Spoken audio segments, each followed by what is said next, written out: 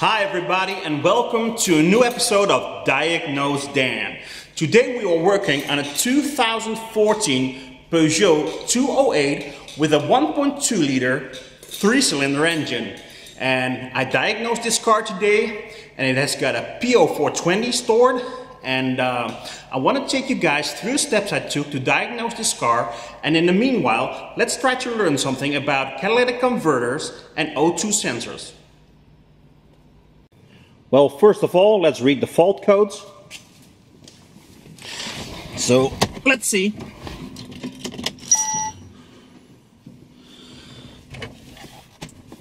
And I already got the scanner hooked up. And it's actually P0420. And the description is in Dutch. I will translate for you guys. It says catalytic converter system efficiency below threshold bank 1. So before we start diagnosing this P0420, let's familiarize ourselves with this system. Over here we've got our catalytic converter, and on top over here we've got our upstream O2, and down there is our downstream O2. Now notice how close this cat and this O2 are mounted to the cylinder head. That's done with a reason. This cat and this O2 need heat before they start to function. So the closer they are mounted to the cylinder head, the faster they will heat up. Now, something that's very important for us to know is what kind of O2 sensor are we dealing with. And we are dealing with a conventional O2 sensor, so no white bed sensor. And there actually was a heat shield over this catalytic converter, which I removed so I could show you guys what this system looks like. Now, before we can diagnose this P0420, we first have got to learn what a catalytic converter is doing. Now, I cannot cover all the specifics in this video. I will do that later in an educational video. In this video, I will actually keep it very basic and very simple and easy to understand for you guys.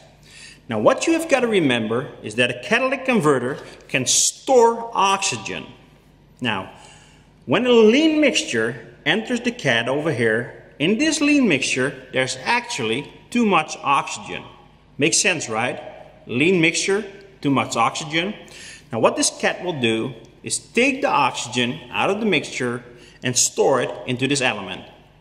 Now, when this mixture leaves the cat, it's no longer lean because the oxygen is over here. Now, when a rich mixture enters the cat over here, there's actually not enough oxygen in that mixture. Now, what the cat will do is release the oxygen into the mixture. So when the mixture leaves the cat, it's no longer rich. Now, what we should see on this side of the cat is a rich, lean, rich, lean, rich, lean mixture. And on this side of the cat, we should see an evened out, smooth mixture. Now, to diagnose this catalytic converter, we can actually use its own O2 sensors. Now, what we must remember that on this particular car, they use conventional O2 sensors, so no white bed sensors. So what this sensor will do is produce a voltage between 0 and 1 volt. 1 volt being a very rich mixture and 0 volts being a very lean mixture. Now, I told you guys that in front of the cat, the mixture is switching between rich, lean, rich, lean. So what we should see on the signal wire of this O2 sensor is it's switching between 0 and 1, 0, 1, 0, 1, and in between. You get the idea, right? Now, I told you guys that behind the cat we got a smooth and even mixture. Now, if 1 volt is a very rich mixture and 0 volts is a very lean mixture, we would want to see something in between, like around half a volt. Now, if this cat is working properly, we should see this voltage switching between 0 and 1, and this one steady around half a volt. Now imagine the cat is doing nothing, it's not even there. Then both sensors will read the same. They will switch up and down together. Now let's see what we have got on our car. Well, this is the actual scan data of the upstream O2 sensor. You see it switching between lean and rich, just like I told you guys. This is the actual voltage, switching between 0 and 0.965 volts. So beautifully, nothing wrong with our upstream O2 sensor.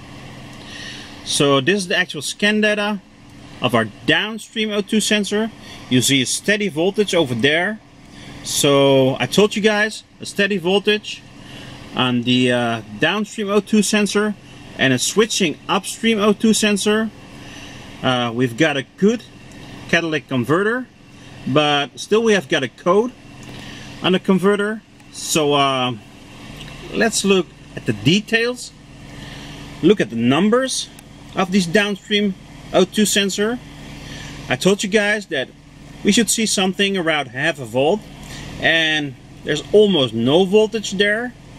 So this downstream O2 sensor is actually the sensor the computer uses to diagnose the catalytic converter. So have we got a O2 sensor problem, or do we have got a broken catalytic converter?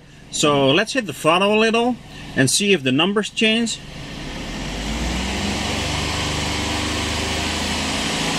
Well, the upstream still switching, and almost no change on the downstream. When we took a look at our scan data, we actually saw our upstream O2 sensor switching between lean and rich like it is supposed to do, so nothing wrong with our upstream O2 sensor. When we took a look at our downstream O2 sensor, I told you guys that it should read something around half a volt. So 400 millivolts, 500 millivolts, 600 millivolts, but around half a volt.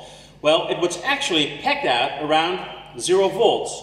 So is this sensor really reading a lean condition, or have we got a sensor problem? So I want to do a little test and add some fuel into the intake of this car and force this engine rich, and see in the scan data if we can get this downstream O2 sensor to react to this rich condition. Now what I want to do is add fuel to the intake right now and see if we get these O2 sensors to detect this rich condition. So adding fuel right now.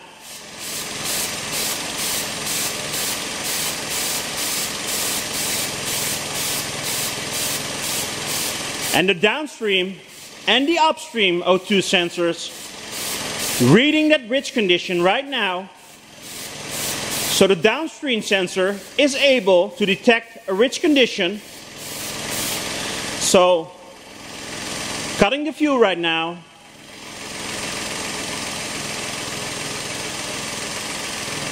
And the downstream O2 sensor going back to that lean condition, and the upstream starting to switch again.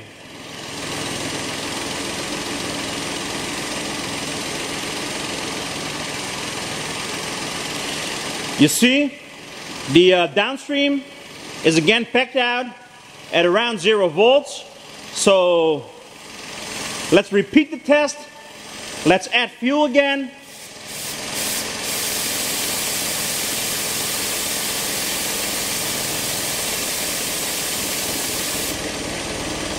And both the upstream and the downstream detecting a rich condition, cutting the fuel, both going lean. Only the downstream staying lean, and the upstream is starting switching again.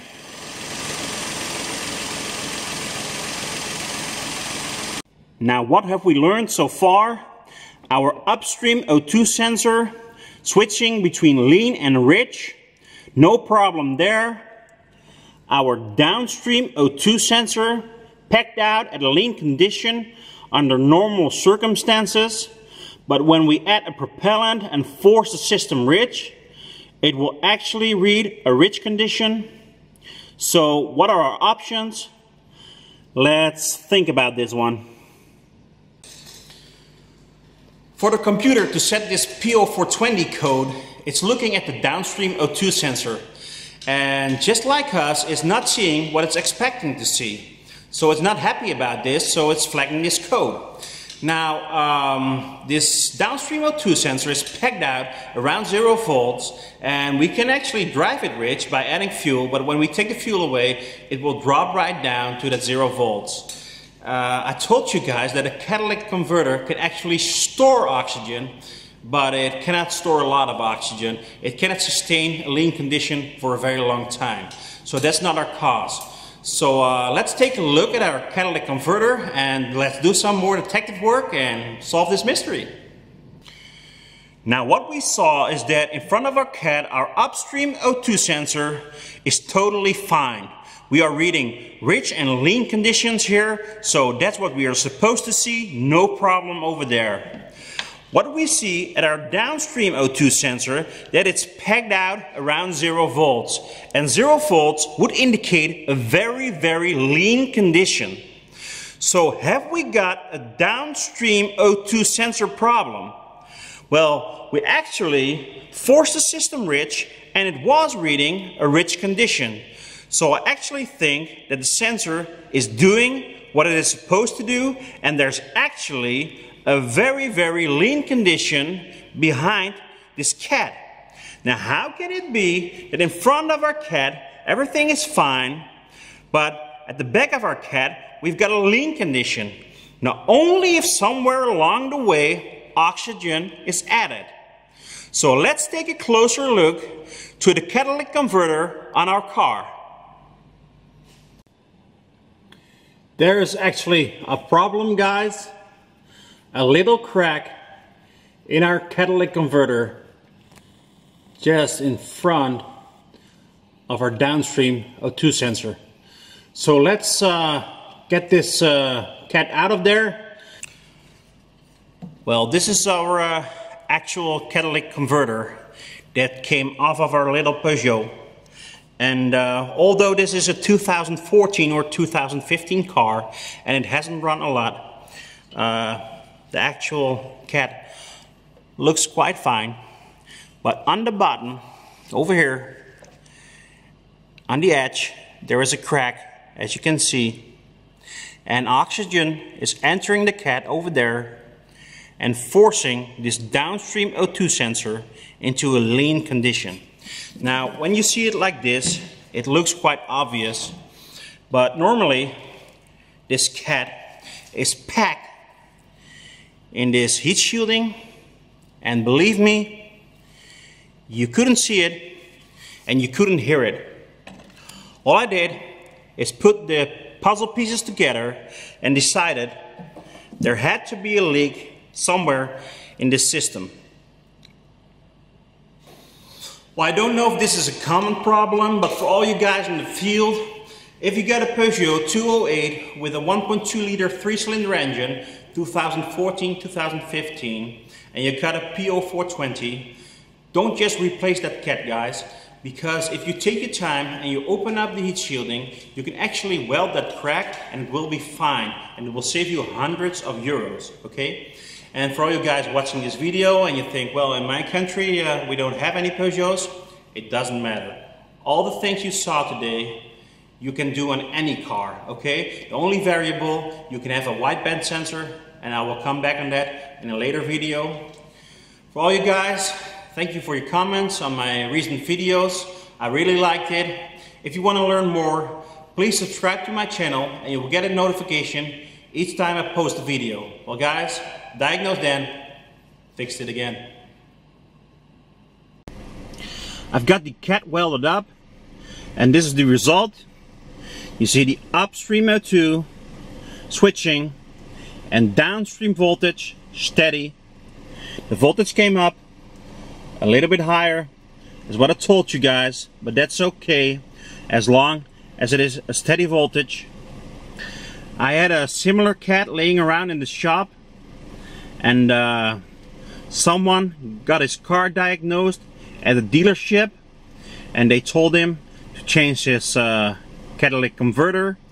I did this for him, and I had it laying around, and now I got curious, so I opened up the heat shielding, and it has the exact same problem.